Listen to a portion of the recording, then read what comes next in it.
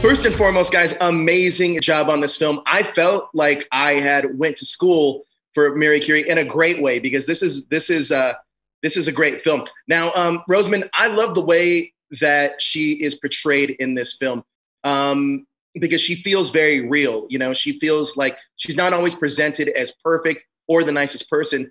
Why was it important to give her that kind of character depth?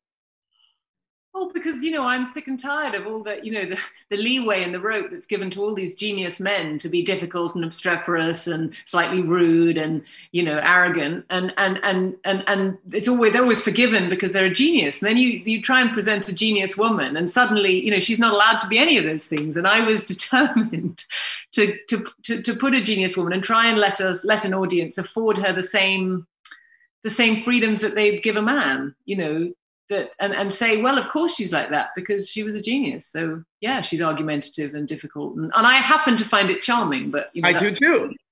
So did I.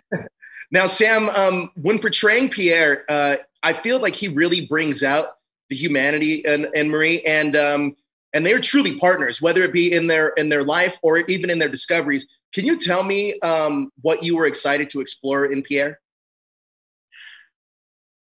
Well, I was excited by the whole constellation of it. I wanted to work with Marjane because I'd met her several years ago. Always wanted to work with Rosamund. And I realized I didn't know very much about them. And I was more and more intrigued, and I admired them so much while I was doing it. And when we did our audition together, I really loved how Rosamund was playing it. I loved this awkwardness. I found it charming, and I admired his, he was never threatened by her brilliance. He saw it as that he would only benefit from it. And together, with physics and chemistry together, and I can relate to that somehow. I think I've always been rather fascinated by fascinating people, and people who might know more than me. I'm not that insecure that I'm not afraid to be with people that are more brilliant or more intelligent. I only benefit from that. Now, in some ways, the Curie's relationship was ahead of its time. Can you talk to me about the relationship? Because I feel like it's very modern between the two of them. Yeah, it's refreshing. In fact, it's one of the most modern or sort of equal marriages I've ever depicted on screen, because...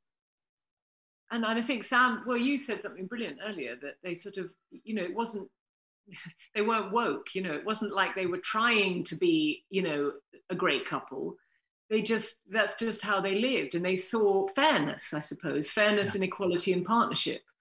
And they were interested in the same things. And I think they did love each other very deeply. I mean, after he died, she kept a journal of her grief. I mean, it's one of the most, if you ever doubted that Marie Curie loved, then you should read this thing, because it's the most beautiful expression of the detail in which one person can love another, I think.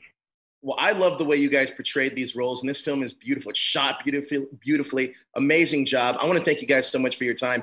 Thank you so much. I appreciate it.